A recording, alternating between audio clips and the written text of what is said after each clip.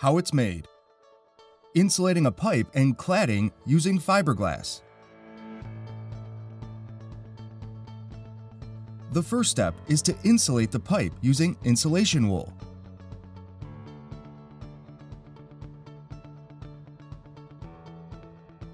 Cut parts and tape them together using duct tape.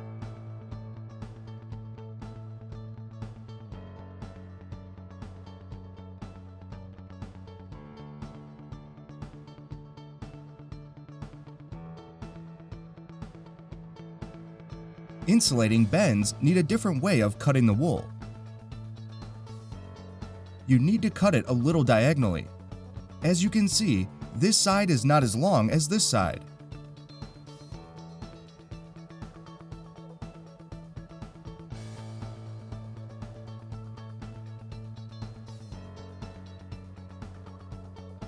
Then saw a hole in the wool, put it around the tube, and tape it together.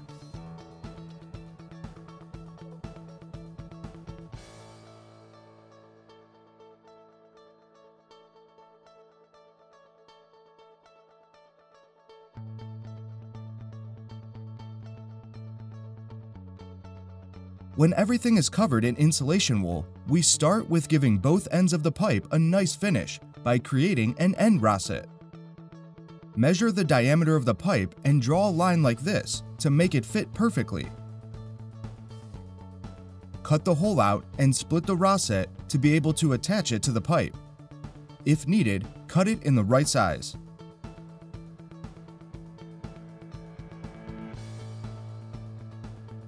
Attach the end rosette to the pipe like this.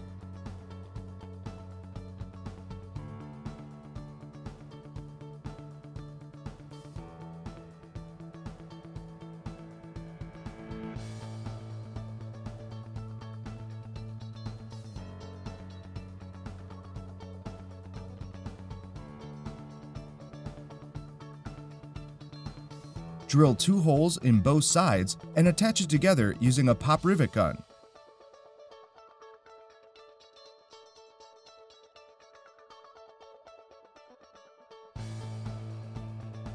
Then connect it to the insulation with tape, like this. To clad the boiler, UV curving fiberglass is used.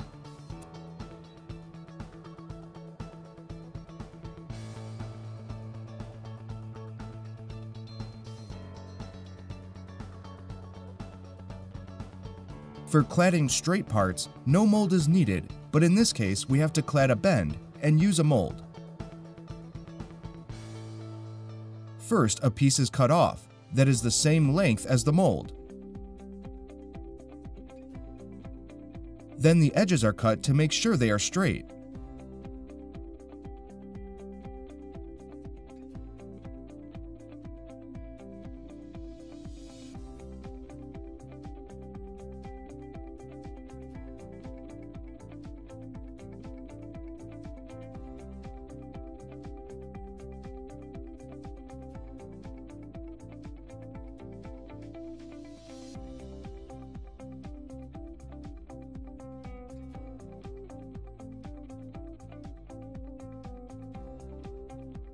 Place the mold on the fiberglass and draw a line.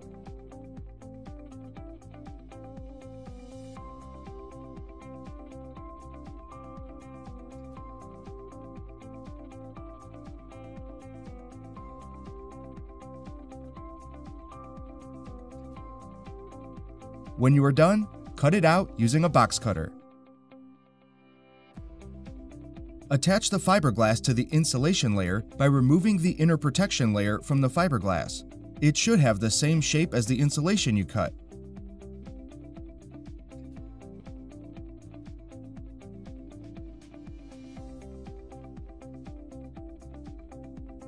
Connect one half of the fiberglass to the other parts by taping it together using transparent tape.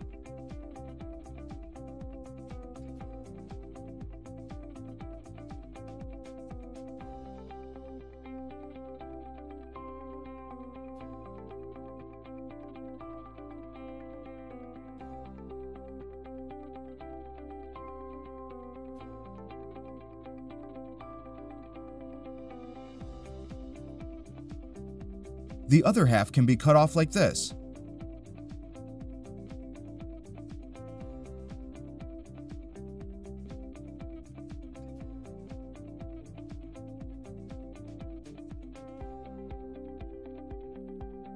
This half is used as an overlay for the next piece.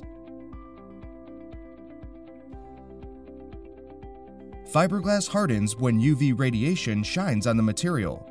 It takes about 30 minutes to harden, so make sure when you work with this material outside, you use a tent.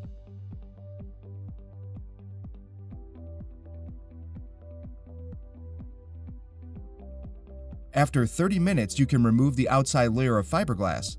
If done correctly, it should look like this.